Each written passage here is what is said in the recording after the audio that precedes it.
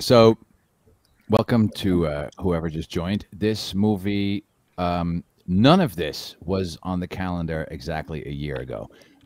More so, a year ago, I had no idea what an NFT was. I had never even heard of the term NFT. I had yet to meet Josh. I had yet to meet Trey.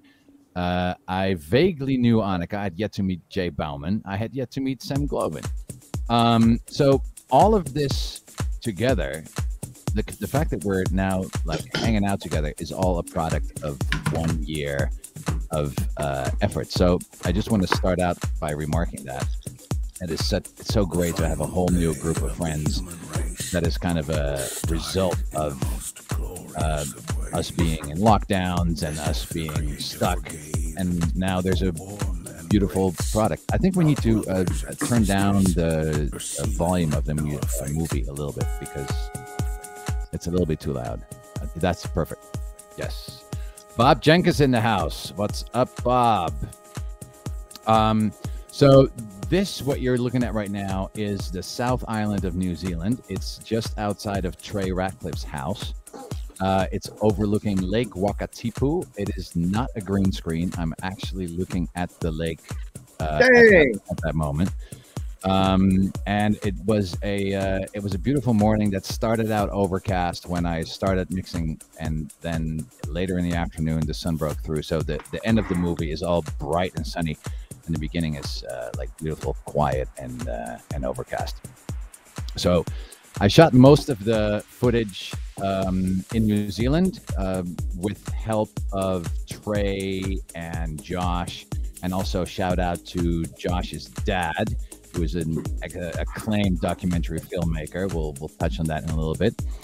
And then after I left New Zealand, which was in April, I continued to film in New York City and Greece, and other people helped out filming and submitted material. So the whole thing is a fantastic group effort. Did you see the opening credits? I just noticed I owe an apology to Samantha because it said Sam Glovin, not Samantha Glovin. Oh. I've only seen those opening credits a million times. And No, it's fine. so this shot is shot by Trey's drone. This absolutely beautiful house. It's the single shot, and it zooms in. This house is insane. And I'm on the top floor, and Joshua is behind the piano below me. There you go. What?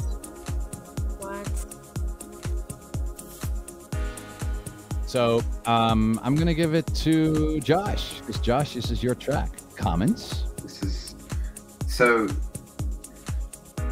This track kind of came out of nowhere.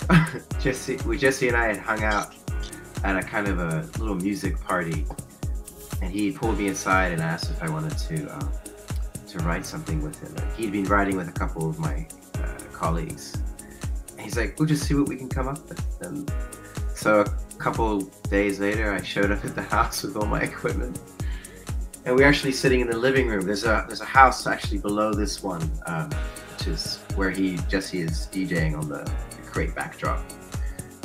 And we had a piano set up, we had a Prophet synthesizer, a bunch of guitars, and he's just like, "Let's get a chord sequence." So we came up with this chord sequence. I must have played it 1,000 times over and over again just to get the right beat, the right chords, the right melodic shifts. And then Jesse pulled out this great beat on his computer, and it was just preliminary, and it was just before Tete was involved, so it was pure just rhythm and keys. And then he looked at me, he's like, "What if we record this live?" Yeah. And they Jesse happened to have a piano in the house, so we tuned it up. I don't think it'd been tuned in like 2 years, so this guy came and tuned it up. I brought mics, Jesse had mics. We got Trey and my dad to come and record. So I think we had 3 or 4 cameras at this point, not to mention 2 drones. and recorded the whole day. It was quite the experience. So yeah, the piano you hear, none of it's digitalized. It's all raw Yamaha, and that house, as you can see, is entirely made out of glass. So the echo was crazy. It was really nice to create a track with the like what you see Joshua play the piano. That's not playback. That's just the actual recording of the track is happening right there. Yeah. Like in most music videos, you record the track somewhere and then you make a video and you have to playback, right? You have to hand sync. But this is actually the recording that you did right there. Okay, so here is the voice of Tete Bero in the background. Man, I just love this track when you guys sent it to me. I love the 5-bar figure, like flipped me out, like made me swim, and yeah, man, I just went for it. I got crazy and just let loose. And one of the things I love is that it is a live recording. One of the things I love about Jesse when he cuts vocals is he wants a vibey vocal. He's not going to auto-tune it or press it to be something else. So it can get weird, it can get emotional, it can get expressive. And then, yeah, it was just awesome. So thank you for letting me be a cog in the machine. Yeah, it's amazing, Tete. As soon as I heard your vocals in this, I was like, whoa, good call, Jesse. How do you get a voice like that? Really? Like, where do you learn how to like wail like that? Just get in touch with your grief. Grief. Well, forget I asked. That's some great grief.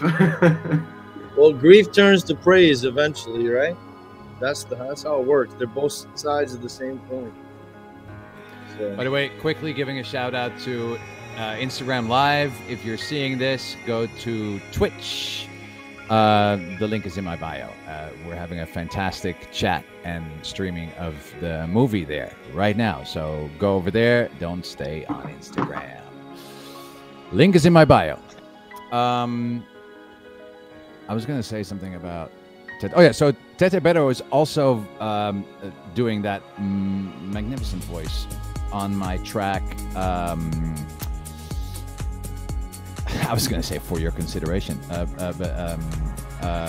Tete, what's the name of the track? I think it is For Your Consideration. No, it's... oh, Christ almighty. A track from 3 years ago. Your Fortune Awaits. There you go. Yes, that's the one. I knew it. It was just a test, Jesse. Ashley Nicole is in the house. What's up? Caterate RL, what's up? Grief turns into praise. That is very true. Love it. People are coming into this chat. So I created one track at a time, not knowing that there would actually be a collection of 9 tracks. And then at the end, I created an order. I mixed them all together, and I did the video for it. So now the video goes back to the deck, and it goes into a track that was actually the first track that I made for this collection, with the vocals of Martin Luther King, and that track came out on the label Soul Selectas this summer. And that was when I still thought I was going to license out all of the tracks on the collection before putting out the entire video. And then later on, when I met the record shop team, I realized I should change that approach and keep them all exclusive. Put it out as a pay-per-view and on record shop, and then do it live. Go to thescumfrog.com. Wait. Listen to and watch. Wait, what's going on? Who's doing that? Who's playing my songs on Spotify right now? I heard the Spotify audio drop. So anyway, this is a track that does not have a particular music video. It's just me DJing as if it's a live stream. So I'd like to take this time to welcome the man of the house, Obi. What's up, my brother? It's all still working, man. Don't worry about it. Yeah, let me unmute. I was actually just hitting publish on a blog post that we normally do for drops called "What's in the Drop" or "What's in the Pack," actually. So And, Obi is the headmaster of Record Shop. Yep. And all of my fans that are in the Twitch chat, if you have questions about what the hell is an NFT, then I'll point to Obi because he's really good at answering that question. Can you guys hear me? Yes. Yep. All right, awesome. I wasn't sure. Yeah, first of all, Jesse, it's been super great getting to know you. I know you from way back. I'll leave it at that. So it was super awesome to meet up and design this campaign of collectibles that just really paid homage to the great work you did with this collection and to the great artists and collaborators that you collected to put it together. And I think it presents an awesome value for fans, and it gives them a way to appreciate your work in a way that's never really been possible before. That's kind of the beauty of this new digital collectibles NFT world that we're moving into, right? I definitely want to. I made a note of that. I want to have that be a topic of conversation. The term digital collectible versus the term NFT. When you first explained it to me, Obi, I just took it for granted. But I also just got back from Art Basel in Miami, and I'm kind of resolved to never use the word NFT again after that week in Miami. So I'd love to hear your take on that, and also Trey's take on that. Like, what journey the term NFT has taken this past year, what it meant a year ago, and what it means for people right now. We'll touch on that in a little bit. Yeah. Okay. Yeah. Don't get me started. No, I will get you started. I will get you. I'm just announcing now. Not right this second. Yeah. Quickly, DMR 976 RMD. Dude, what can we call you, DMR 976 RMD? He's saying, what types of drones were used to capture the drone shots? Trey? Oh, I think it was a Mavic 2 Pro. All drones are good nowadays. It almost doesn't even matter. Like, all cameras are pretty good. And actually, drones are even cheaper than cameras. So I always recommend people to get one and play with it, and not even to have any purpose, but just to play with it and make some fun photos and videos. They're all good. And you get good at flying them after a few weeks. You know, crash it. You got to crash a few until you really get it down. Annika is here. What's up? You made it in. Annika was also at Art Basel, along with Josh. A really cool coincidence. Annika and Josh teamed up after this project on one of Annika's performance paintings or painting performances during Art Basel, where Joshua played piano while Annika was making the painting. That was only a few days ago. And you're still on your way back. Oh, yes, I am. I'm actually still in Miami. Oh, that's You'll be leaving shortly after this. How was Art Basel for you, Annika? It was incredible. I got some really beautiful opportunities. I showed in Scope, and then I was Scope's artist in residence for their partner hotel of Lowe's, where I showed the piece that we created together to your music, and I showed the film, the music video on a big monitor in the bodysuit. I had about 15 pieces on display in this exhibit, so that was a really special experience. And everyone who's now asking, Mm-hmm. oh, Josh is fantastic, as we could all see. We haven't seen you in action yet in the video, but that's coming up soon. Everyone who's asking themselves, what the hell is Annika talking about, a bodysuit? Just stay tuned, and all will be revealed. In the house, in the chat is, I just saw Bob Jenkins is here. Bob Jenkins, very renowned video editor out of Los Angeles, who edited my Tiny Little Human video last year. And when he heard that I was doing this project, he very kindly offered his services to edit a video, and he edited the video that is coming up next with Sam on vocals. We're almost. Oh, look, I'm twiddling the knobs.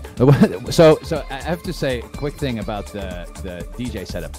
It was so funny to me to work in like the most beautiful house on the most expensive piano with drones and like all this super fancy equipment, and then like the travel DJ setup, like the DJ setup that you have in your suitcase. I thought it was a really cute touch for everybody who is always using like 5 CDJ 3000s for a live stream. I'm like, here is my little I'm going camping DJ setup, which was honestly the only DJ setup I had in New Zealand. So there you go. That is the little portable DJ setup, and I tweaked the knobs, and now I'm looking for the next record. So spoiler alert, if you're already thinking, how can you possibly mix down this whole set in New Zealand when you only made those tracks way later? That's a total cheat.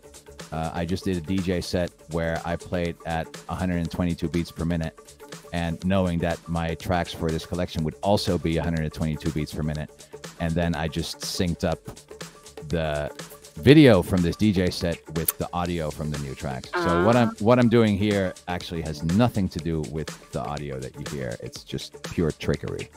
There you go. I'm such a hack. Okay, so the next song, Sam. We want to hear your story. Oh my gosh, my story. Well, I think introduce yourself. Hi everyone. I'm Sam Glovin. And Jesse, I think we just kind of connected because you just sort of were like digging for a voice online that that really like resonated with you for this. On voices.com. Yeah, voices.com, good old Voices. Yeah, and then you reached out, pitched the project, and I was like, hell yeah, this sounds awesome. And like nothing I've ever done before, totally different from the work that I usually do. Yeah, and we got to collaborating and recording and, doing little touches and tweaking back and forth. And then we went and shot this video.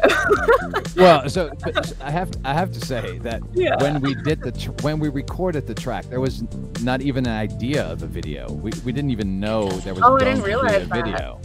Oh. No, the idea for the video came later, and then I was like, well, might as well have Sam in the video if she's up for it. Yeah. Plan for it. So the first time that Sam and I actually met each other, and she's saying this in the little artist collaborator clip on the previews.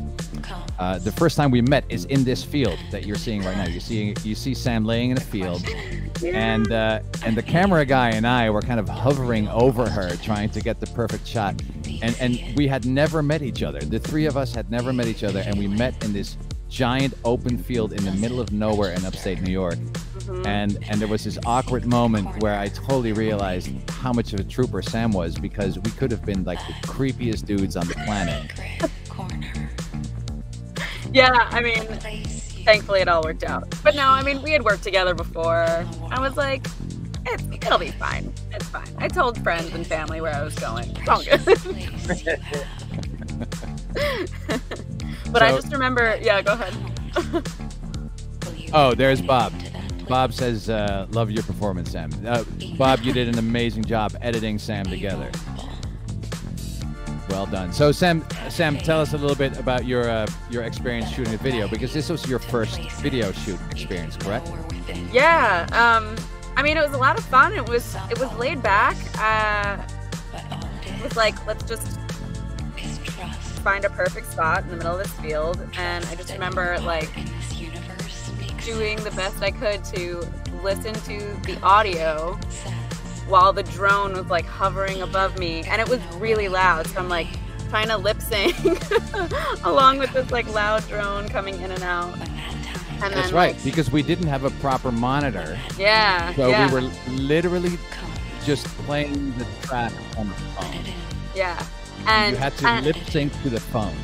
Yeah, but we made it work. And the other thing is the sky was like super overcast that day, which is good for shooting outside. But I just remember like I was like, Jesse, I'm going blind. Trying to keep my eyes open, looking at the sky. That was funny. But I think we got what we needed. I mean, look how cool that is. That's awesome. I have to update my Instagram Live. And then talk about the people who are in this video other than you and I. Dude, this track is redundant, man. It's quite cool.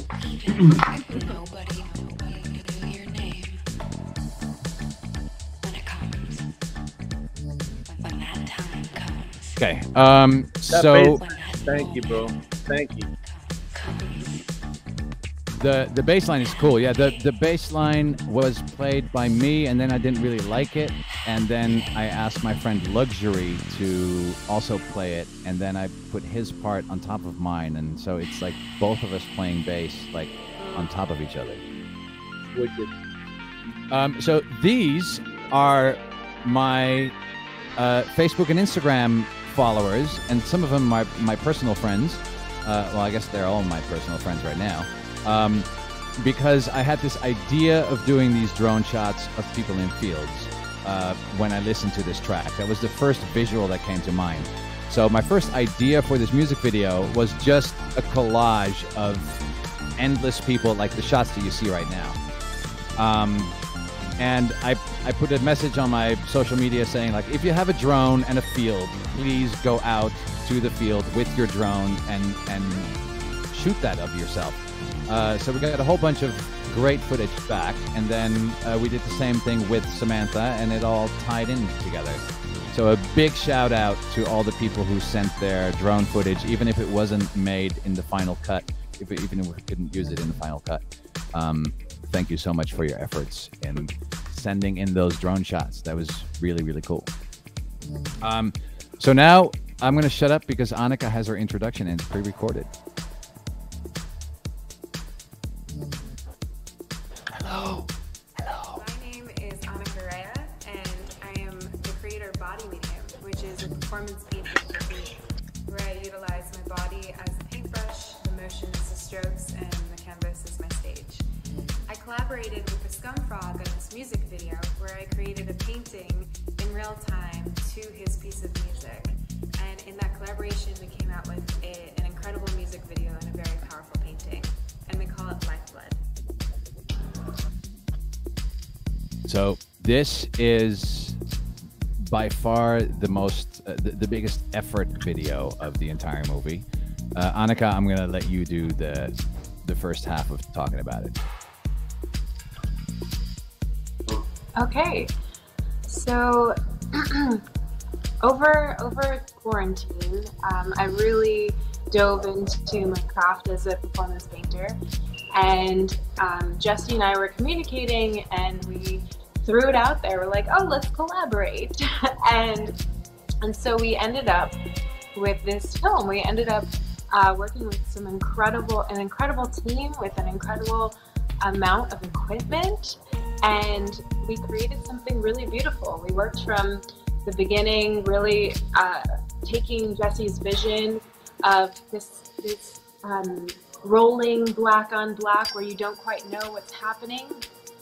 And then I created kind of a metaphorical story with color that unraveled throughout the video. And this was actually the first dance painting. Typically I work in flow and I just imprint the moment, but this particular painting, which was really fun for me because I do have a background in choreography, but typically my work is kind of anti-choreography, but it was such an incredible experience for me to. Annika just dropped out or dropped off. Oh, is she back? We'll wait for her to get back. Or she's back. 1, 2. You dropped out for a second, Annika. Sorry. For a second. And I'm not sure if I lost it. Did I drop out? What did Yeah, what we was I missed the saying last when I dropped out? the last minute that you were talking. We lost you. We missed the last minute. Okay. So, I think I mentioned that it was a metaphorical story. We can barely hear you, using Annika. color to create this premise. There we go. And I worked with an incredible. Let me bring it closer here. Can you hear me now? Yes. Yeah? No? Yes. Yes. Great. So it was really incredible seeing my work on this camera that's called the Phantom, which shoots at 938 frames per second. And so the paint looks like whips. And so I got to see my work in a different way to really Yeah, you work with paint every day, but you've never how seen the paint can like be this. manipulated with my Look at that. hands, Look at that. up Look in at the that. air.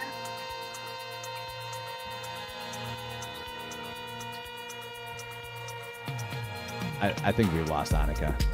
Annika is in a hotel lobby in Miami. So you're back. Did we also lose Ryan? Because that's Ryan playing the trumpet right there. I don't know where Ryan is. But just so you know, Ryan was in this chat before.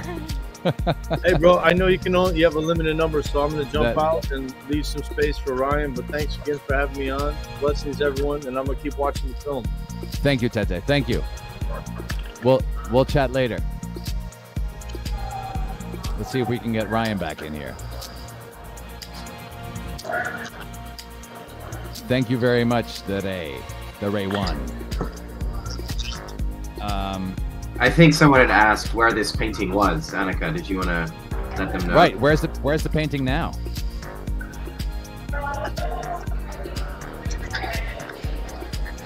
No, Annika's reception is shoddy. There's a question.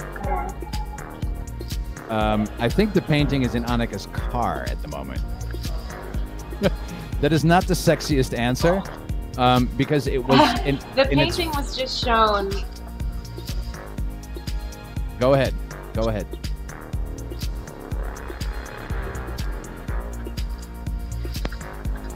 here comes the facial. How many takes were required of this? So we did one. So Annika choreographed the entire song, and basically did her choreography for the full duration of the song live in real time on a Friday. We shot an entire weekend in upstate New York in a barn, and so on Friday she did that, and then after we shot that, we looked at every single one of her movements, and then on Saturday we just took one movement at the time, said, okay, this movement you did there was really cool, let's shoot that in high resolution in slow motion. So during Saturday we basically did all the one take shots.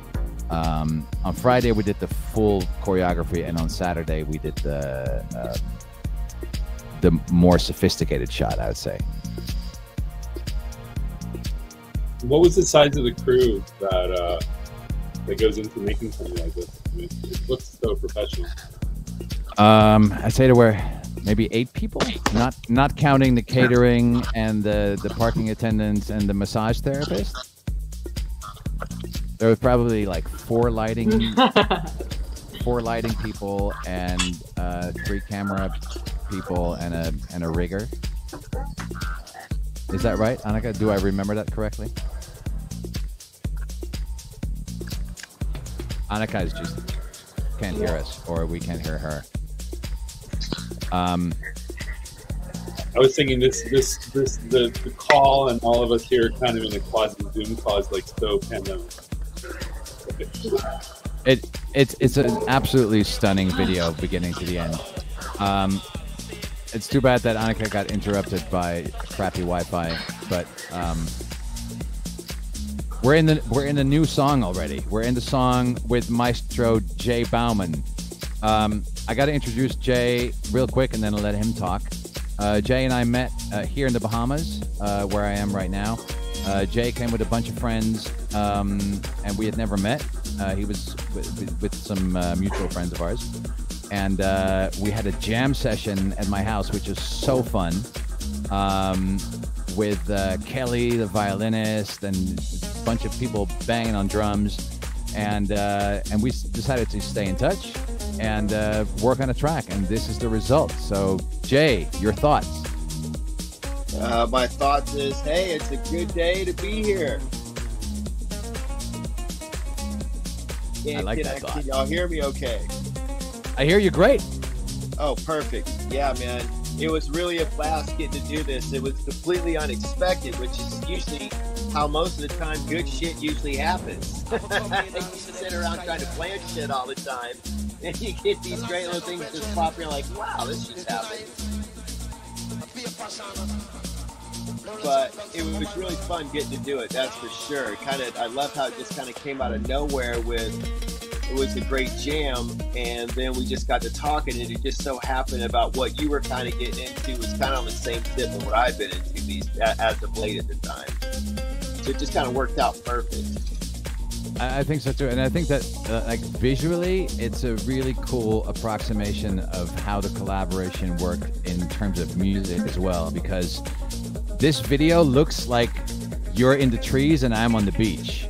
But which is true, you are in the trees and I'm on the beach, but you're in the trees in LA and I'm on the beach in New Zealand. And that's kind of what the musical collaboration was about too. Like you're the lead guitar, I have to say, you're the lead guitarist for Michael Franti and Spearhead. And you do on average a completely different type of jam than this type of music. Yeah. But you have a real feel for electronic music, and you have a real background in electronic music and a love for electronic music. So even though we're worlds apart sonically, like this was a no-brainer to just whip this up.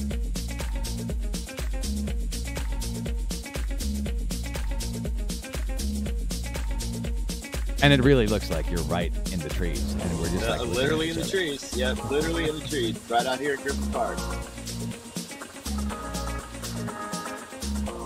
If let's see if Coney is here yet. If he's not, oh no, the next track is not Coney. The next track is Summer Breeze. So I think this is a really good time to ask my dreaded NFT question to Obi. And I'll introduce the question from my point of view. I learned about NFTs in the way most people learned about NFTs, through news reports that people had paid millions of dollars for the screenshot of a tweet. That's how I was introduced to NFTs. So my knee-jerk reaction was, well, that sucks. That's stupid. Who would do that? And then fortunately, my friend Trey, who is below me in the chat, he immediately managed to put some perspective on that and to say, like, no, it actually has a lot of potential. You have to see it as Pokemon cards or baseball cards, and this hype is going to go away, but then the technology will stay. And that stuck with me.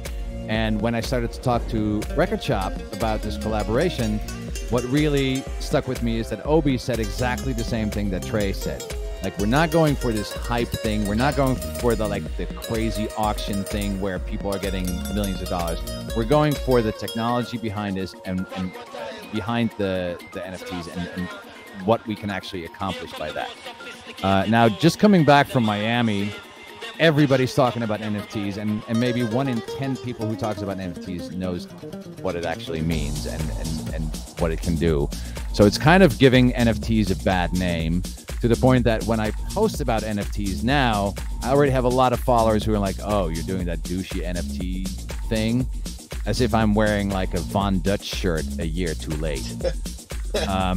So Obi, your thoughts on the term NFTs versus the usefulness of it? We don't like NFTs at Record Shop. We don't like the current NFT zeitgeist. We don't necessarily like all the profile picture stuff and the Bored Apes and the mutant Bored Apes and the mutant Bored Ape housewives and the mutant Bored Ape housewives in space and the mutant Bored Ape housewives in space with terrible glitter. With glitter.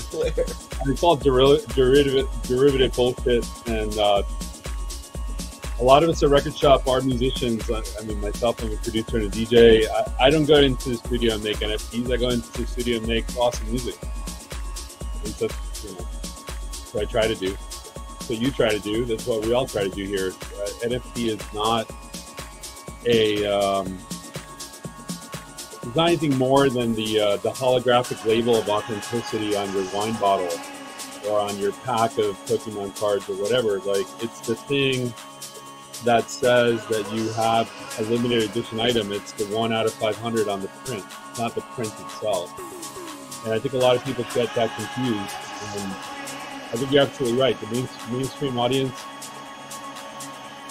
well, forget about the mainstream audience for a second. Even within NFT circles, people don't know what the hell they're talking about a lot of the time. Outside of that, mainstream audience, music fans, they don't know what's going on.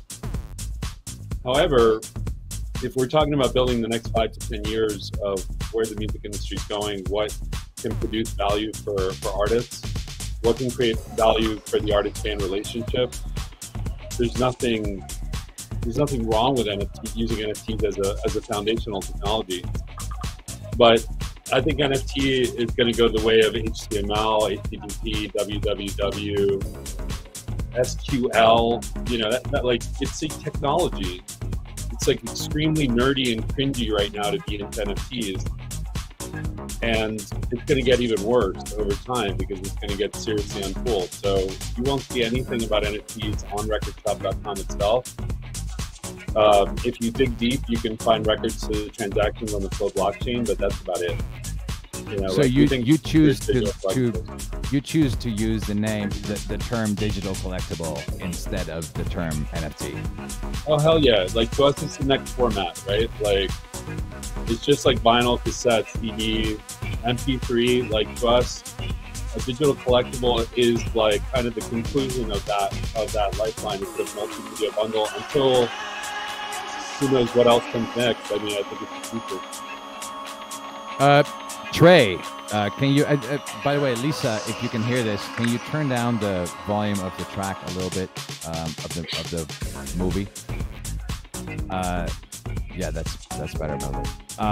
Trey, can you jump in on that? Like, what is your interpretation of the term NFT now versus a year ago? Yeah, I agree with what you just said. NFTs definitely getting in the zeitgeist, and it's such an esoteric term. And I know we all know what NFTs are, and you went to Art Basel and NFTs all over the place, like, enough already. But honestly, I think only 3% of the planet, maybe 2%, maybe 1% even knows what an NFT is. And then when someone asks you, like, what is an NFT? I'm pretty good at explaining it now. But he's right, it's just a digital collectible. And whatever term you put on it, and that struck me what you said, Jesse, because I get a lot of comments like that too. If you're selling out the NFTs or blah, blah, blah. But I'm like, come on, what is wrong with an artist having a creation that sells directly to the person that wants it? We're taking out the middleman. Why are they saying, like, oh, you should use the old system where there's a bunch of middlemen that take all the money? How dare you sell directly to the consumer? It just, they don't get it. Right. And I think that harkens back to the functionality of the technology rather than the crazy hype auction stories that we see in our news stories. Right. I agree. But the big stories, the big auctions, they do make major news, and it is starting to popularize this idea. It's a new way for creators to connect with their fans. And yeah, maybe there's a go-between that helps you make it all happen. But it's just a totally different idea that it takes a lot of people for their time, for their heads to get around. So as we hear more and more of these NFTs and as celebrities get into it and all this stuff. I think it's just beginning. I think this hype cycle could probably last a couple years, but the technology will be there to stay, and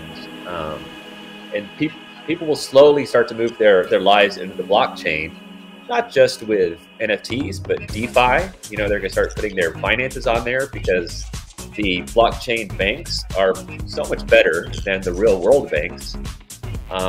It's sort of the beginning. It's a way to get people into the blockchain thing because it's a either visual or audio, in your case both, thing that people can understand. Otherwise, like crypto coins and other stuff is so esoteric. If people can see it and touch it and hear it, they're like, oh, okay, I want some of that in my life. And if it's yours, it just kind of feels good. Like you have this thing and it has value, you can enjoy it, and then of course you can resell it later on. And the artist gets, you know, whatever, 10% of the original thing. I've been doing fine art for a while, and I have collectors, but then when they resell my work, I don't get any of that. So this is just, it's the best thing for creators in the world. I know all of us are creators, and it's a little bit of a scary time because we're not sure exactly what's happening, but the trend lines are clear. Thank you, Trey. Thank you. I want to give a shout out, if you let me, to Dog177 in the Discord chat. He's a faithful record shop player. He said he sees artist sets on Record Shop, like the one that we're dropping now, as the albums of the future. I think there's a lot of truth to that. I personally see them more as like the album box sets, you know, the future sort of thing. But I think there's a strong parallel there. Absolutely. Like, and it was so educational for me working in these past 2 weeks with your team, Obi, because I learned how NFTs are made, what would work, what doesn't work, and to see the whole thing come together is just fantastic. And by the way, like, we were supposed to hype the drop the entire hour. We haven't hyped it once. Obi, can we hype it? Is it safe to hype it? Yeah, of course it's safe to hype it. Okay, so it's gonna drop in 20 minutes or 23 minutes.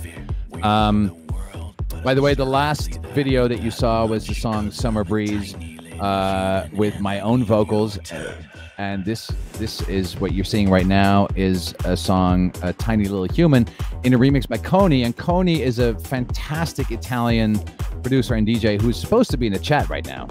I don't know what's going on, but I don't see him. Yeah, so if you are interested in this sound, go find Coney. And he has two very sophisticated dots on the O, so it's Coney, really. But he's got a phenomenal sound. He reached out to me. He said, do you mind if I remix Tiny Little Human? For those who don't know, Tiny Little Human was a big record for me last year. Video made with Lego figures, as you can see, put together by Bob Jankus. He's in the chat. Shout out to Bob. And Coney remixed the song, and then I decided in the summer to just do a new music video of it, or like remix the music video. We were in Greece. Josh was with us, and we were on a boat, and we saw this tiny church in the middle of nowhere, and I had this outlandish robe. So we just trekked out to the church with my girlfriend Joanne, and her son Alex, and Josh's dad, and they were all kind of like shooting me with their iPhones and cameras, and then I edited it together to look like some weird 90s rap video, really. So that's the remix of Tiny Little Human. There it is. This wasn't planned either, Jesse, was it? No, it was not planned at all. No, we were on a boat, and we were kind of kicked out of a bay where it was too busy, and we're like, let's go to this place where there is nobody around to have some privacy. And so we went to this bay where there was nobody around, and then I saw this church. It's like, let's go out to this church, and then why don't we shoot some video? So that's how we shot it. So cool. It was funny. I wish that Coney was here because he made the track. And it was so cool because I remember that from the beginning of my career, that I used to reach out to artists, asking them to remix a song, and sometimes that worked out really well for me. So he reached out to me. He said, "Can I remix it?" And I sent him the vocals, and he made this really, really cool remix. So I wanted to give him a public shout out, but now I'll just give him a shout out in this way. In case you're trying to get in or you can't get in, but you're watching this, Coney, love this remix. Thank you. Yeah. This is shot by your dad, Josh.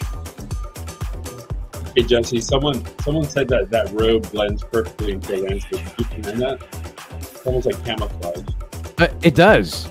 And it's totally coincidence. It is absolute coincidence. It was just like, my girlfriend said, well, if you're going to video something in front of that church, you should wear something else than your old t-shirt. And I had to agree with her, and she had that robe, and there you go. It's eternalized. By the way, I have to give a shout out to the designer of the robe. Her name is Camilla. She makes fantastic robes, mostly for women. But if you're in the mood, it feels really good on your skin, dudes. It really does. Obi, I want to see you in one of those robes. If you had been on Playa a few years ago, you would have seen me in one of those robes. Oh, okay. So, yeah, speaking of the Playa, to answer the question, why do you not go back to Burning Man? I'm not religiously not going back to Burning Man, but I am going back to Burning Man when there's a good reason for me to go back to Burning Man. And I am not downplaying the magic of playing at Burning Man, because DJing at Burning Man, especially for Sunrise, is the most unbelievable experience there is. However, when you do it many, many years in a row, which in my case, I did it 6 years in a row, Sunrise at Robot Heart, then there is a kind of a grind that starts to develop, a kind of a rhythm that starts to develop. And I think that is wrong for Burning Man. And I think that What's that? Sorry? A commodification, perhaps. Yeah, no, that's exactly right. And I think that Burning Man should be a stage for people who are truly in the awe of it all. And I personally went to Burning Man 13 times, and after 13 times, you've seen so much. Yeah, you're awed out, and you've seen so much of the magic behind the curtain that there's not much magic left, because you already know how everything works. Like the first time you step into the Playa at Burning Man, your first burn, you're like, holy shit, how does this exist? How does this work? Where have I been? Like, whatever, you rethink your life and all of that stuff. And then gradually, as you progress through the culture of Burning Man, you find out how everything works. You find out who everybody is, and it becomes a formula. And in the beginning, it's really good that it becomes a formula, because you can kind of manipulate things in your favor because you know the formula. But then when you've used the formula for years and years and years, then it kind of feels like you're cheating, because the best moments are created by artists who are in that awe, in that genuine awe of like, holy shit, is this real? And they're told to make their art in that state of mind. And when you don't have that state of mind, when you're just like, oh yeah, it's 5:39 a.m. the sun is going to come up in 2 minutes, and I'm going to hit play. And I'm not downplaying it, because every time I do it, it's amazing. But I feel that moment should be reserved for artists who are in that awe, who are in that genuine awe, rather than like, oh yeah, I'm the wallpaper here. So I will go back to Burning Man, but I'm going back to Burning Man when there is something new that I feel that I want to do artistically that I cannot do anywhere else, but I can do it in a giant place in the desert. Then I'll go back to Burning Man. So I'll go back to Burning Man when I have a purpose. So that's the answer of me not going to Burning Man. And then Dave, I see you say badass remix. So this is a remix of Gabriel Aplin, that I made a few years ago, and she was very kind. So this is a really good example of me approaching an artist and saying I want to make a remix of this. I approached her and I said, "Let me remix this record."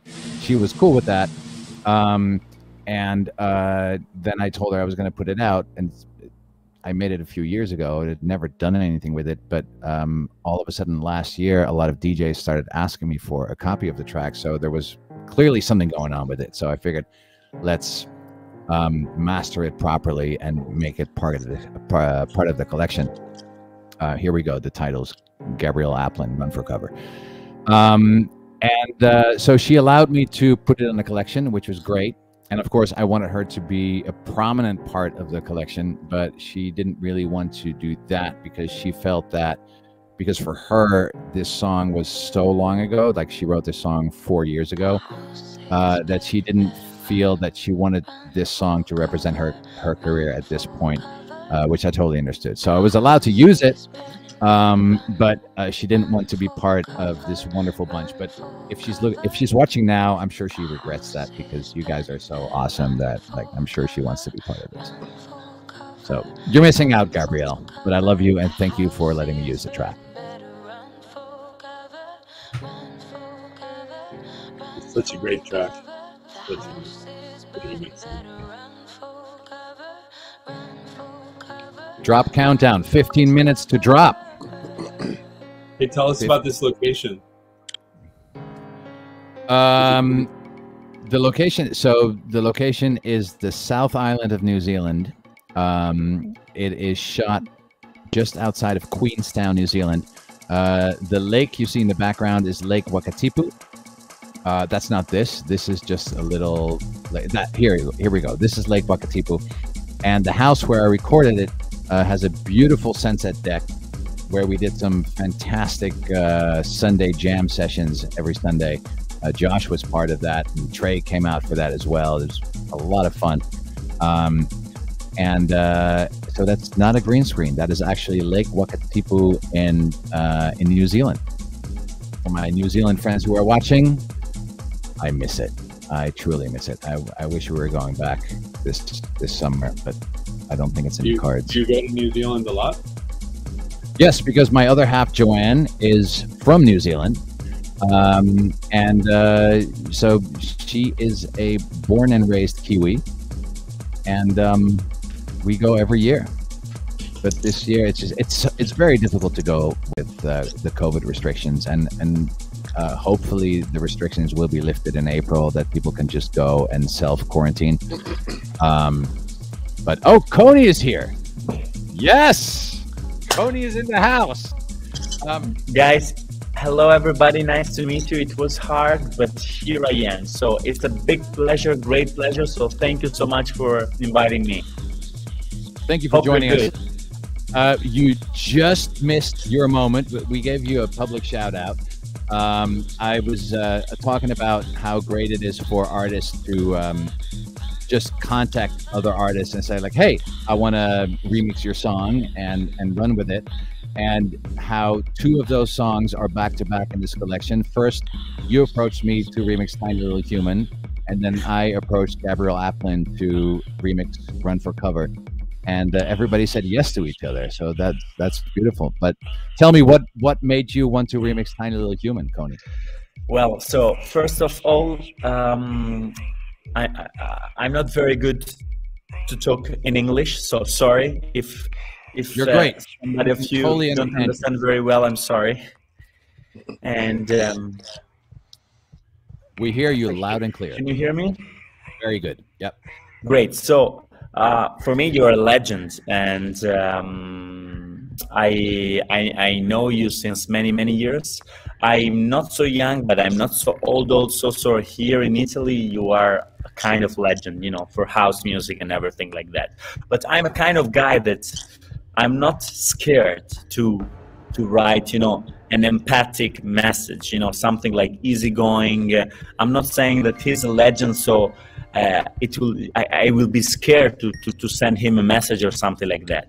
So what's happened? I heard this song and I was just like traveling with my mind, and I said, "Oh my gosh, it's I don't remember the last time when I heard a kind of songs that I had this kind of feeling.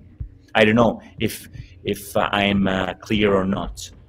And after that, it was for me something like I didn't think too much. I just said, you know what? Okay, let's find him. Where is him on Instagram? Or I don't know. I want to send to Jesse a message, and I will do it. If he doesn't reply, no problem. It's fine. I will be happy to play the original one. But in that moment, I told you, look, I want to make a great remix, and I have a great idea about that. But the thing is, I didn't have any idea about that, how to make it. Oh, we've been so honest all hour long. Like I've already spilled so many secrets about this video. I love that you're saying this. That's awesome. No ideas. But when you said to me, look, brother, okay, let's see. Okay, nice to meet you. I'm gonna send you in a few days. I was like, oh, come on. He replied to me, you know what? And okay, you know what? I was thinking, now I have the stuff, what I can do now. So I took my laptop, started to listen thousand of songs in 1 hour, thinking, I said, but this is a great poetry. How can I improve this one? It's impossible. And after that, you know, it's all about to be professional. And after that, after I have seen you like a normal person, like a legend, but like not anymore like legend. I wanted to be professional, like as I think I am, maybe. And I was into this kind of things. You know, this is my job. It's been almost 10 years that I'm doing this job. I'm not scared, you know, a new projects or anything. And I said, okay, let's see. And in one day, I started, you know, with my paper, writing the intro, how to make the build up, blah, blah, blah. And that's it. Here I am. So I'm fantastic. I don't know. To say happy is nothing. That's it. Well, I'm very happy that you're part of this collective and part of this collection. And thank you for dropping by and telling your story. It's really amazing. And the remix will have a very long life. I know that because there's interesting stuff happening. First of all, of course, the NFT drop, which is in 8 minutes from now. Go get your hands on those packs on Record Shop. And right now we're in the final track of the collection, Truth and Gravity, which I made into a shirt. Wow. They're link in bio. You can buy them. Trey, you got yours coming to them already.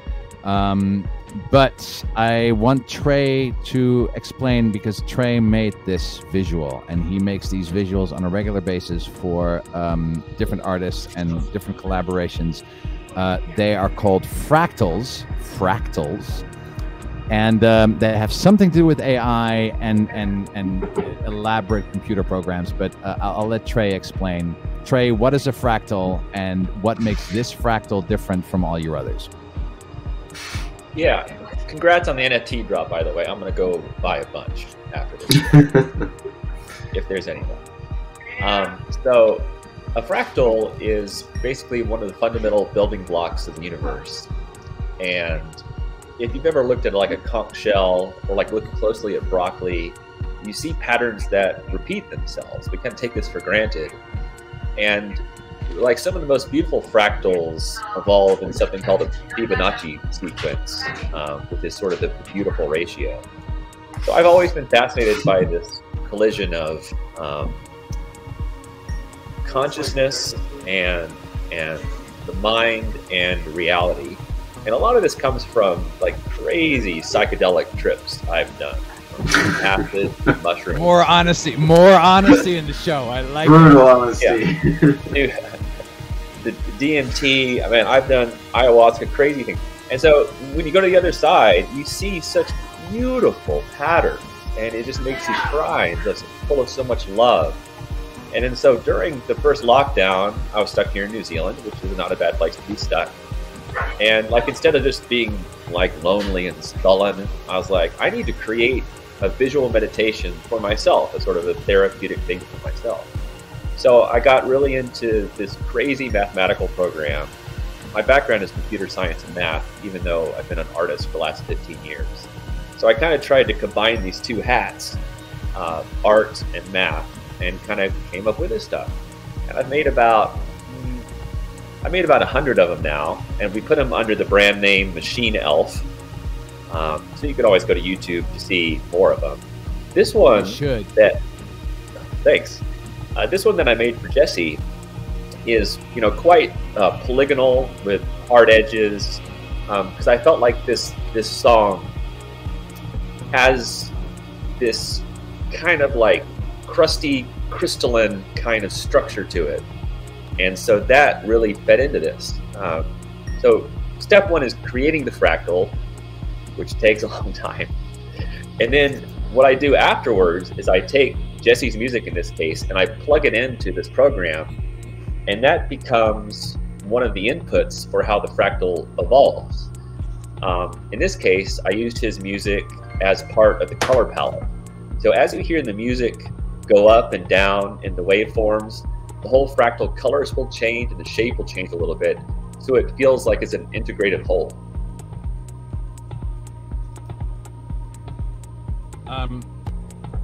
Yes. Well, first of all, what I have to say about that is that thank you for saying crusty crystalline, because that's going to definitely be the name of my new track, Crusty Crystalline. And also, so tell us a little bit, how much about this process is automated, done by an algorithm, and how much is this you steering and animating it by hand? So you begin with an existing fractal equation. People have been creating fractal equations, I think, since the 50s or 60s, Germans and Russians and stuff. So these are basically long mathematical formulas that look like computer programs. And so there's probably 200 that have been created. So I might take one from some German mathematician and combine it with one from a Russian mathematician. And you get a totally new fractal, and you never know what it's going to be. Sometimes it looks like trash, but every now and then you get something like, this is interesting. So then once you have that, then you kind of position the camera, you can change. There's so many different coefficients you can change, like from the Z scale to the Y scale to other Mandelbrot settings. It's quite esoteric, I won't get into it. But as you start to play with these sliders, which I don't really know how to make music, but I see you guys play with sliders and stuff. It's the same kind of thing. You just play with sliders until it sounds good, or in my case, I play with sliders until it looks good. And so basically, I make a keyframe, like frame 1, and then I bend it around and I move the camera and I change the shape and I make that the next keyframe, and there might be 10 seconds in between. And then so the computer will extrapolate 30 frames per second from keyframe 1 to keyframe 2, and then that's 10 seconds done. And then you have to do 10, you can do whatever interval you want. I like to do 10 seconds because base 10 and stuff. And then you do keyframe 2 and keyframe 3, and then I'm into this. I'm like, God dang, Jesse, this song is super long. I got to keep making keyframes. And I got to come up with a story that takes you from the beginning to the end. And I'm not always sure where the end is going to be. And I really kind of let the music lead me. And in this case, it was an easy journey because of Jesse's musical style. I think if there's one theme of this broadcast, of this chat, is that everybody in this collective had no idea what they were going to do when they started. I think that's what we all have in common. From Coney to Trey to Jay to Samantha, none of us had any idea what we were doing until we were actually doing it. That's a pretty beautiful thing. And that includes the NFT, because I had no idea what an NFT was a year ago. Almost game time, by the way. It's almost drop time. It's 1 minute to drop time. This is our smallest drop ever. True. This is true. Fact. This is our smallest drop ever. These are going to be very, very limited edition cards. They're probably going to be very, very valuable, and they're probably going to sell out very quickly. So if you are on this call and you want to get some of those packs, you should probably multitask a little bit. Good. So do that. Also, Trey, if there's one place where you would say to send people to find out more about your work, because I also want people to know about your AI Avatar project. Where can they find out the most about you in one single URL? Probably TreyRatcliffe.com. That's got links to all of my irons in the fire. And those are only links to the successful ones. I'm not going to link to all the failures. Good. Samantha, are you still with us? You're muted. If people want to check you out, where do they go? You can follow me on Instagram at Sam Glovin and www.samanthaglovin.com. Thank you very much. Jay Bauman. Yo. If people want to check you out, other than coming to Michael Franti Spearhead show, like where do they check you out? You can always find me in that great little cyberspace of Instagram, jbowman72. Jay Bauman 72. We won't give it away. Annika, if people want to know more about your unbelievable performance art, there you are in the credits. Where do they go?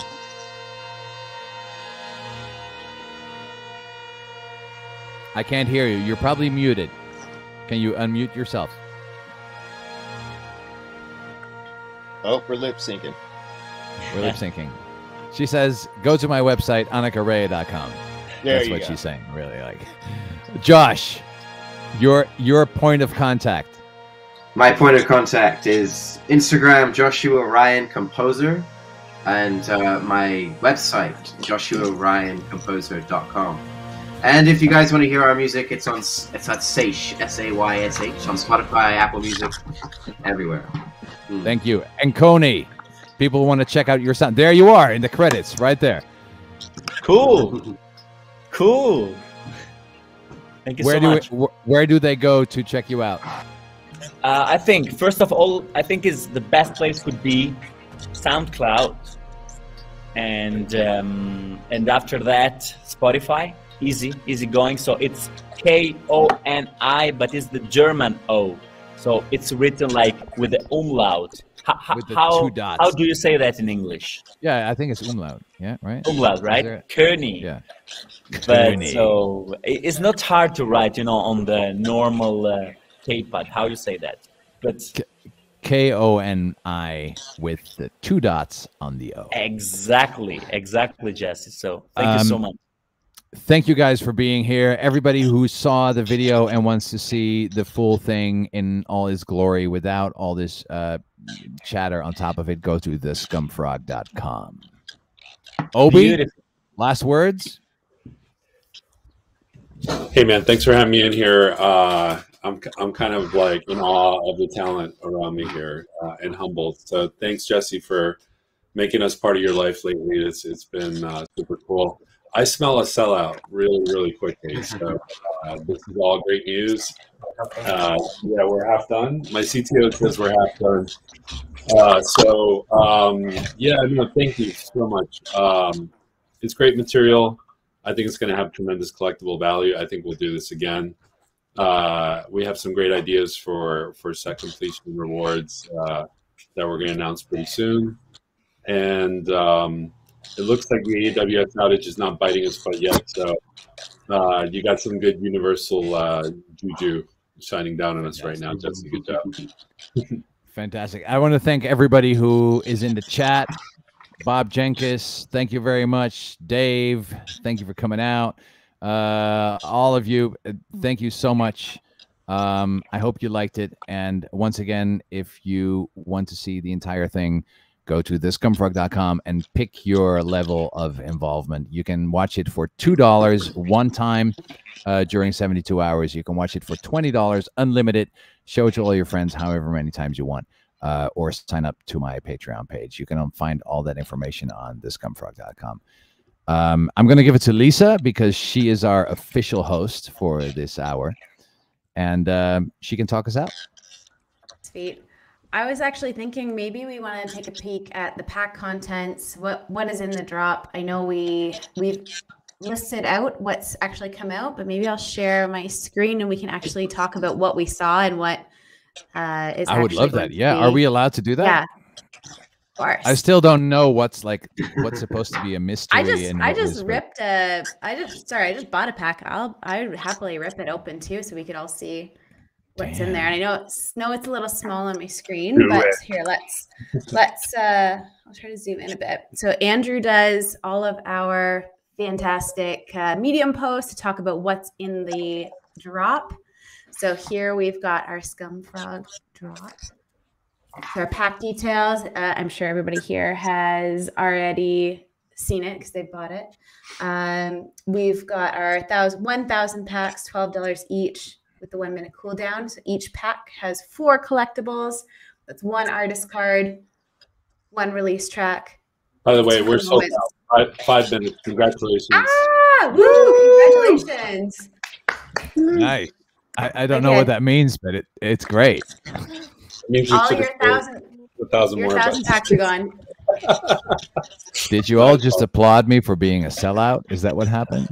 I think this is a good time to be a sellout, I think. All right, good. I'll take it. All right. So let's see some of those beautiful things, because it was such a pleasure to work with the entire team in putting this together, and I saw exactly how much effort went into it, because in the beginning, I thought I was going to do all the work because I'm cutting them up. I'm cutting up the movie into the NFT moments, and then I'm cutting up the records and the audio. So my first impression was like really self-centered, of like, oh guys, I'm doing all the work. So then I put it in one giant zip file and I sent it over, and then I saw what the record shop team actually did with all of the content, and they truly took it to the next level, and it was so beautiful to see. And the whole collection is just so coherent and so beautiful, and it has a beautiful theme to it, and something that I could truly never imagine. It's really like giving it to somebody, and then they take it to the next level. It was really beautiful. Right. I might be inviting. You're gonna rip a pack, Lisa? I think we're all in suspense. Yeah, you've been teasing us, Lisa. Let us see some of the stuff. Let me get my screen shared again. Yeah, I'm totally down to rip it. Oh, so from our record shop homepage. Whoop! Let me actually let it load first. Hop over to my collection. That's into my packs. Serial 650. I always like when a number is like nice and round like that. So 650 out of 1,000. I'm assuming, Jesse, this is a pack that you personally purchased. Yeah, I personally purchased it. I have quite a nice collection. I'm a fairly recent add to the record shop team, so I have a nice collection that I've been a user since day one. So I've been busy talking this entire time. I've not purchased any pack. So if I want to buy something in the marketplace, I'm just going to buy it from you. So don't put it for resale for like $10,000, please. Well, we'll see what I get. All right. All right. Let's see what we got here. Ooh, Ryan. It's Ryan. Oh, we lost Ryan though, but I did see him. Ryan has been trying to come back in. You know, we've reached our limit. We'd have to kick somebody else out. You know, I have to go myself. All right. Who said that? Help. That was Jay me, Bowman. buddy. It's Jay. Oh, okay. Yeah. Jay, all right. I love you. Let's do a a greatest hits album together. Absolutely, bro. Let's go. Let's hit the road. Let's do it. We'll buy a van It's and great we'll to see write some everybody. greatest It was hits. a pleasure doing this. Thank you, Jay. Love you. Love y'all. Take care, man. All right. So can you let Ryan know that he can come back on, and I'll open up his card again when he joins. Yes. I will. Oh, same link should work for him. All right. Next one. But if not, Lifeblood. So that's a card with 2 different tracks on it, right? That has 2 different audio tracks on it. Yeah, Lisa, you Right. can click on one of those so they can see kind of what that experience is like. I'm not sure if y'all be able to hear if it's coming through. No. Oh, it might not go through the stream. No. Yeah. Let me see if I can get my It did. audio shared. Add. No, I can't share my audio right now. It was playing for me. It sounded really awesome.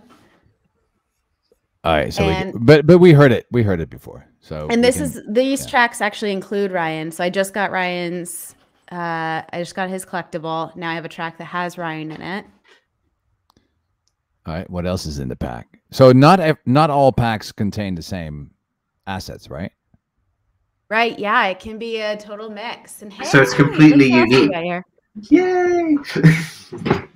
Love There's it. Josh. Okay, this is so cool to have just watched this whole video and seen all of you in action. Now I actually get to own some of these. Hmm.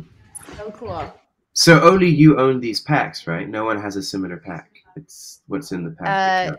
Yeah, it's pretty unlikely that somebody would get the exact same contents in the pack. And I have the serial numbers here. So Right. South Island number 94. I'm the only one with that particular collectible. And there's only 150 of this collectible that were ever made. Huh. So this There's only online. 150, Josh. I feel so special. Wait till they start talking about. Oh, the- okay. So here's a real this is the for me, this is the jackpot, because I think that Trey's Fractal and Annika's video were by far the most elaborate video pieces. So the fact that and so therefore I made Lifeblood into 4 different collectibles, because I didn't want it to be just one video. So there are 4 different collectibles for Lifeblood, and this is one of them. Awesome. So is this a piece of what we were just watching? Yes, Cool. and this again, this is Ryan playing the trumpet on this. I think it is. I can't hear it, but I think it is. So I got a ton of like Ryan in this pack overall. Yeah, you got the Ryan pack, and at the same time, Ryan is not even here. I know we lost him. Yeah. But yeah, so there are 4 different Lifeblood assets. I can't say NFTs anymore. Collectibles. Collectibles, thank you. There are 4 different Lifeblood collectibles. And then I'm pretty sure we're going to do something special with Trey's Truth and Gravity. Nice. Available in the And- web store now. I think I have another record shop family member who wants to come on and rip their pack too, if everybody wants to see that. Let's see one more pack. Let's do it. All right. Let me Trey, get did you in get here. Trey? Did you get a pack? Did you get No, one? I was too busy answering your question. Me too. I was too busy chatting. I didn't know it would sell out in 5 minutes. It's crazy.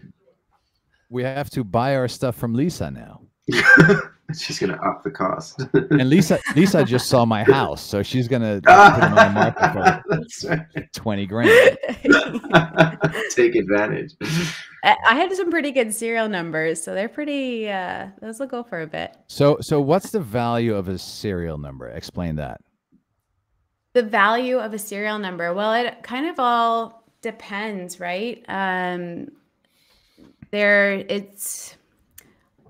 me think of how to explain this best. Like when the serial numbers are lower, that means you are closer to being kind of first minted, unless they're doing the random minting, and it is mostly like the community that's driving that rarity and that interest in the lower numbers. We also have our community really likes getting the perfect serial. So one of the cards I think was minted at 120. So if people want to get 120 or they want to get 1. And mostly it's just because, Gotcha. hey, that's cool that I got the first one, or hey, it's cool I got the last one.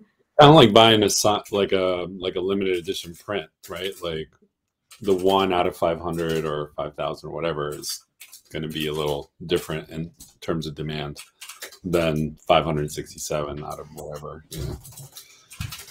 It's just harder to get. It is potentially harder to get. And then, oh yeah, I think, yeah, that's a great point from the Reg, that what's really nice for you guys is that you can continue to make money when we are selling them off in the secondary market, not just off that first pack. I think that's what a lot of us, the fans, why we're coming on and why we're really excited is it's not that one time I'm just going to buy a CD or I'm just going to buy a record and that's the only kickback you would ever get. It's this continual knowing that we're supporting you. It's really exciting for us as fans. Like Coney is going to get royalty checks like 7 years from now because of his video message in an NFT. And he's like, wow, where's this money coming from? And I'm like, well, remember you created a video message and people sold that for thousands of dollars. There you go. And considering how relatively rare these cards are, that's not actually completely impossible. It's entirely in the realm of possibility. Well, there you go. I did see Coney's card from before somebody was showing me the art on it. I think our fans are gonna like it. I have to tell the story of Coney's card. I have to tell the story of Coney's card. It was great because so for a while I chased all of you collaborators to submit something, and the collaborators who had a full-on artist spotlight, they already submitted their content, but then there were a few people who didn't have a full-on artist spotlight that I'm like, I need to have, something that says like, hi, my name is, right? And so for the longest time, I didn't get anything from Coney. And then he finally sent it to me, and I literally played it in a loop like 20 times. I was on the floor laughing. Really? Because Come on, it's not true. No, it's true. It's true. I'll bring my girlfriend in here. Like she knows. It was because it was so funny. It was so good. I'm just going to say it involves kittens. Can I be really honest again? Well, you know what? I have received all the email, but unfortunately in that kind of period, I was with my girlfriend around Europe traveling. So I had to read many, many emails. I knew about this kind of meeting and I was so happy to do it. But in the same times, I wasn't able to check like every day the emails.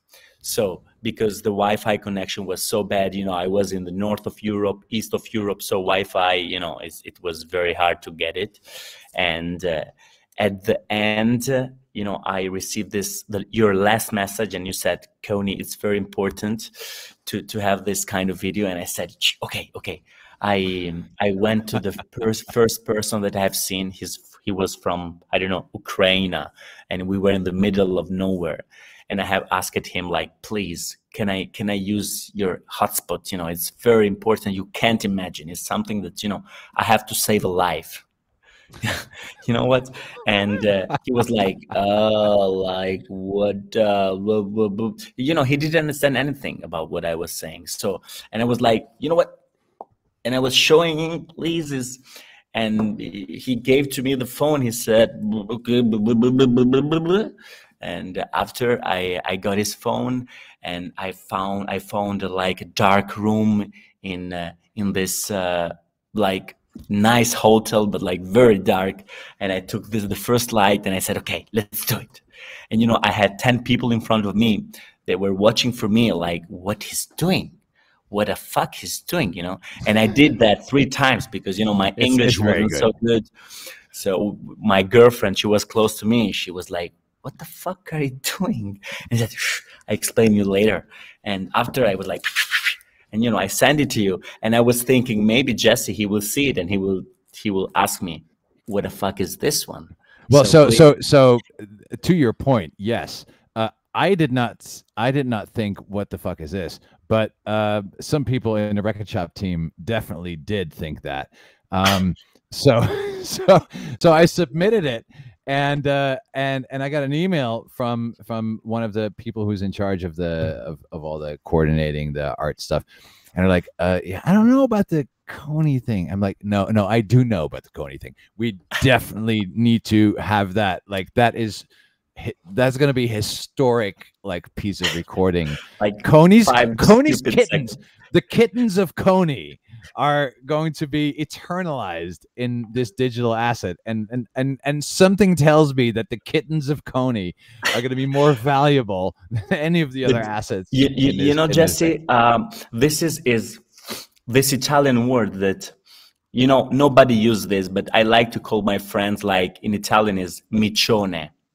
Micione is, you know, my close friends are something that I like to say. You know, maybe in English you say, "Hey mate," but like in very sweet sense, you know, like micione is like a real sweet cat, like a cat, but it's like doesn't make any sense. But you know, when you call your friend instead Jesse, or instead, you know, "Hey micione," so I was saying I have to find an English words to describe this. What I can do, okay. Sweet cats, or I don't know. And anyway, and I said, okay, let's do it. I like to be very like it's me in the bed or in Coney's kittens are gonna Coney's kittens run the NFT world. It's a short story but funny story. But I'm happy that maybe you don't hate that. That's it. That's important. It's great. I'm gonna keep an eye out on that particular NFT. Any of you in the chat that want to say something before we go? I actually have one more person here to rip another pack. We've got Data Cult Audio, who is doing our countdown for us. So thank you very much. We should be able to hear you. Can you just test your audio?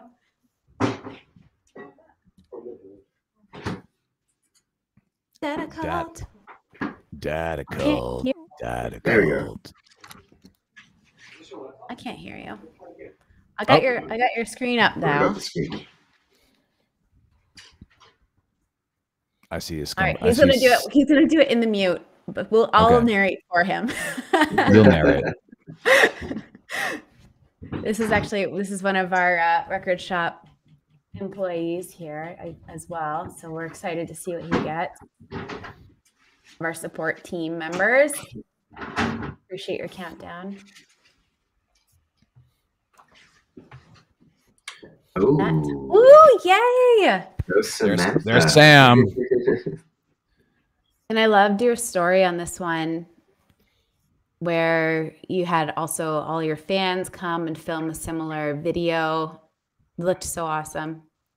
Mm-hmm. Yeah, it was cool how that worked Vancouver, out. hey Canada. Good. Loved it, Sam. So that is, I believe that is the full video, right? Yeah. Yeah, 5 minute. Wicked. All right, let's see what else you got. Aaron really wants somebody to get Coney, so we can see that video. Maybe it should stay a mystery. You've hyped it up so much. Yeah, exactly. I already have 3 text messages on my phone asking me, send me the Coney message.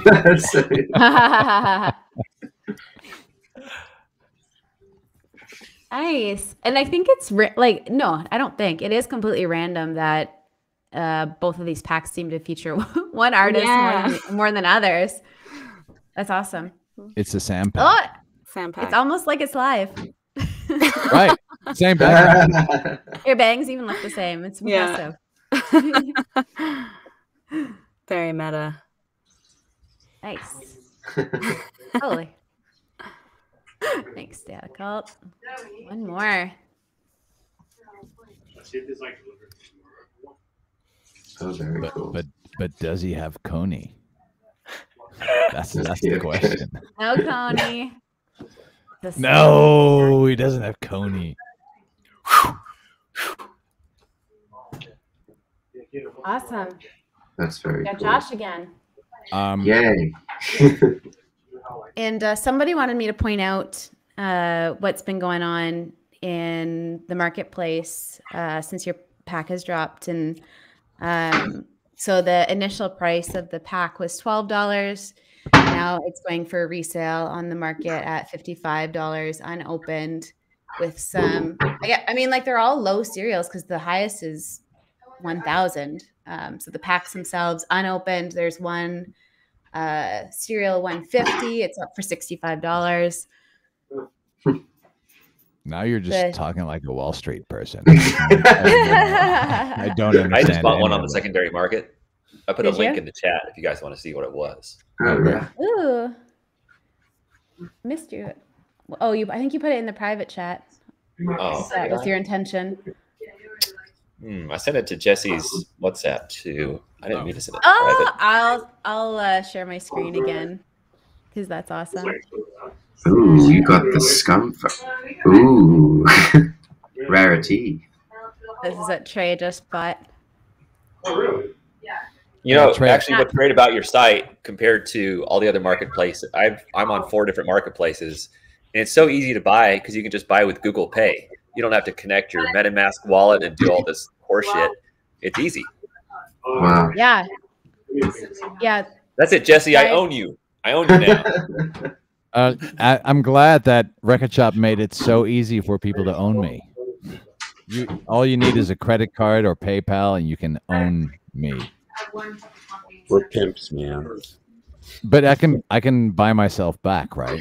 If I just pay a heavy premium. If I want to sell you yourself back. This is a bit like human trafficking in a way, Yeah. but in like a fun way. Human trafficking. People are going to start talking about the Scumfrog, and they're going to be talking about your card. It's kind of weird. People talk about the Obi all the time, and Discord, and they're talking about the card. It's really weird.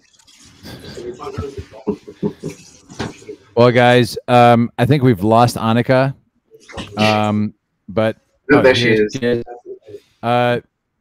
Thank you all so much for joining in this chat. In my mind, it was going to be much longer. It really went by super quickly. So there's a lot of stuff we couldn't talk about just because we didn't have time. But thank you so much for coming. And I don't know. I'm going to wake up tomorrow and people own me. See how that goes. Thank you, New Jesse. world. Hey, thanks, Jesse. Bye. Thank you, man. Thanks, Jesse. Thanks, everyone. Yeah. Thanks, everyone. Ciao, Michoni. Bye, kittens. As always, I'm gonna just get us to raid another channel. So you all already are welcome to pop off. Let me open up and see who we got here. Who's also active. I think we want to get out and listen to some more music because that was so much fun. All right. So reminder to everybody watching to follow, subscribe, all the good stuff. We are so happy to have everybody here today. And I think we're going to go raid another DJ. I see DJ Sneak. All right. Sneak, do Thanks, it. Lisa. Take us awesome. away, Sneak. Thanks, very much. guys. It'll take a few Bye, minutes. Coney. Bye. Thank you for staying up late, Coney. Thank Joshua. you so much. Thank you so much. Bye. Thank Thanks, you. guys. Love. Bye-bye.